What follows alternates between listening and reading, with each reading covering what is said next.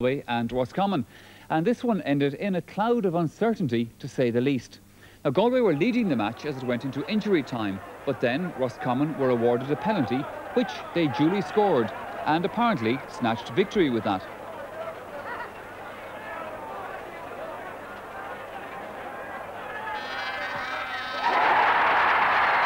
Indeed, after that, the Roscommon players were even awarded the cup. But then came the announcement that Galway were awarded the match. Now, as I understand it, the referee told the Roscommon player that he was only allowing time for the penalty kick to be taken before calling time up.